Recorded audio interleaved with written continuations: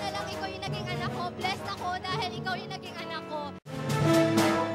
Nagkaroon po kami ng challenges for the past month and almost gi-give up na po ako. But the Lord, sabi niya, hindi ko dapat i-give up yung birthright ko. Alam niyo po kung anong ginawa ng Lord this April? May client po ako na lumapit sa akin. Sabi niya, I can see the potential in your business. Can I invest in your company? Mag-expand po kami this year. Amazing God! So one thing na nangyari sa akin during the 90-day challenge or our morning prayer. You know what, guys? From 50 to 54 people, I'm handling right now. Pinagkakatiwala ko ng Panginoon, 200 people under our team is the God who answers prayer. But right now, I'm practicing tithes equals offering. And because of that, I learned the value of money and savings. I have opened 2 bank accounts. I have 1 investment.